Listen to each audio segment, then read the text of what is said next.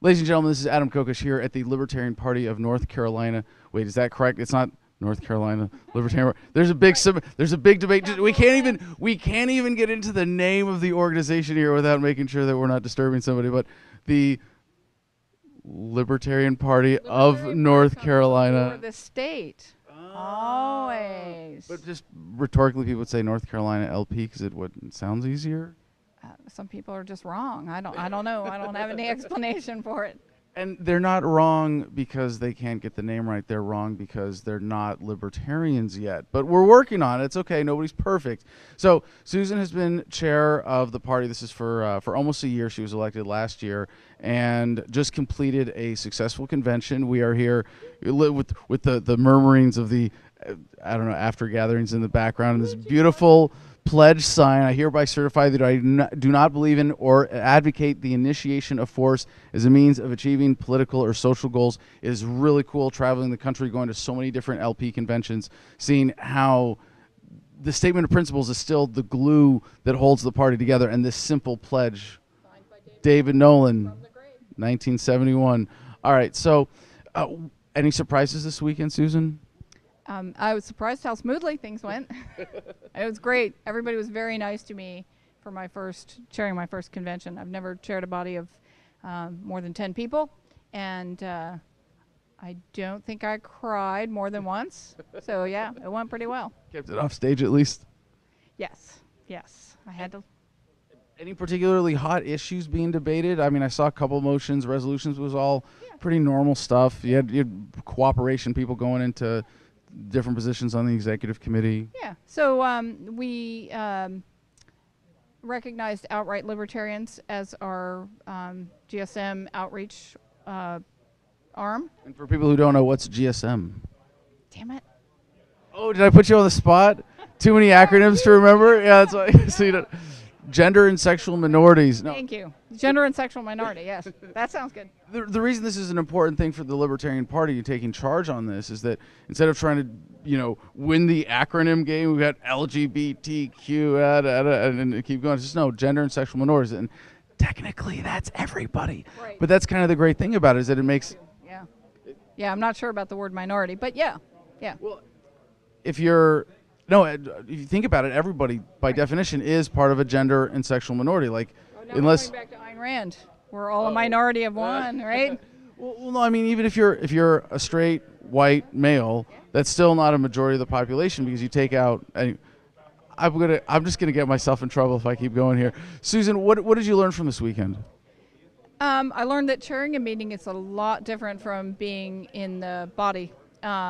When I'm in the body of a meeting, especially like this, I'm hyper-focused on which platform playing, what are the implications of each change to the platform or the bylaws, and what are its ideological backgrounds and that kind of stuff. But as chair, I just want to make sure everyone takes their turn to speak and the vote is held and no one lynches me or anyone else.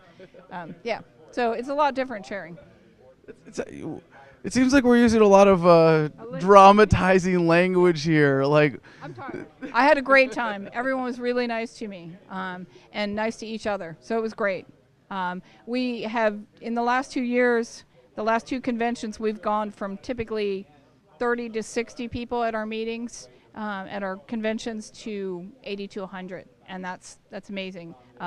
Say what you will about Gary Johnson. I think he did a lot for the party in terms of growth. So. And we've done a lot for our party in terms of growth. Well, you don't think it's possible that the party grew despite nominating someone who's not a libertarian? I'm not going to walk on that one. I was the Johnson campaign coordinator. I did not support Johnson at the national convention, but when he won the nomination, I wanted to grow the party. And absolutely, same way I felt. Yeah, so that's what we worked on. And it seems to have been successful. All right, so... Well, I would ascribe it more just to the inevitability of these ideas. That we have faith that these ideas are essential to humanity, and that Dr. Lark mentioned that when he spoke. He's a long-term optimist, and that's how I feel too. I mean, because you have to think that what's right is what's going to prevail, and if we're doing what's right, which we wouldn't be doing if we didn't think that, then we think it's going to prevail. So yeah. If anything, that's traveling the country.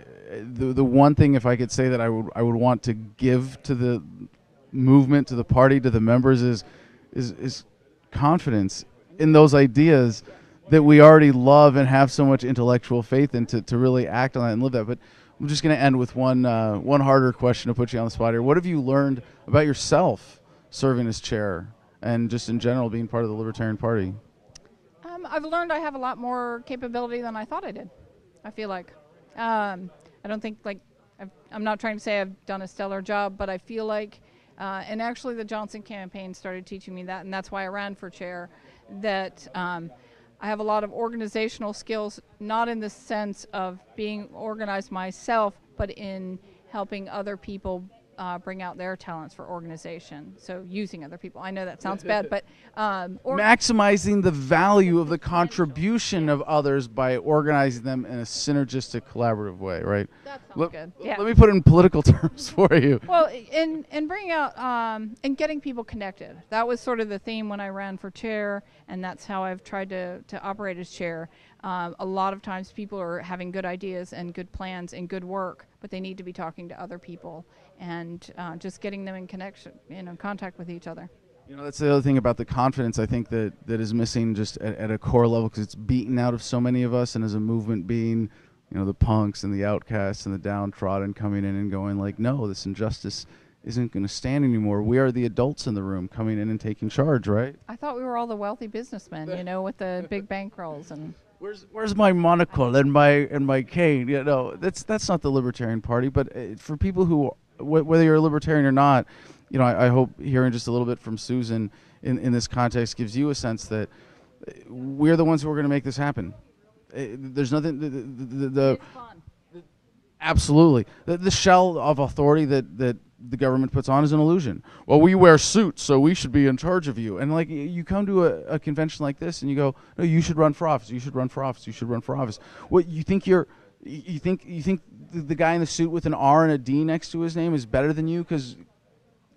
And it's absolute crap. And so I think Susan is a great example of embodying this. So Susan, any last words for the audience? No, thank you for coming and talking to us, and it's been great to see you. And just keep fighting the good fight, everyone. It's not just a fight; it's fun. It's like a party and a fight together, which is really weird, but yeah. And you too will be surprised of what you are capable of. Thank you so much, Susan. Thank you. Perfect. Thank you to YouTube for hosting this video and for being an essential part of human progress by making video hosting available worldwide to everyone on the internet. However, the next phase in human progress is here with Steemit.com and their video hosting alternative blockchain-based solutions, including DTube. And you can find that through Steemit.com, as well as my own page there at Adam Kokesh. This is a decentralized blockchain-based social media network that pays you fairly for your content.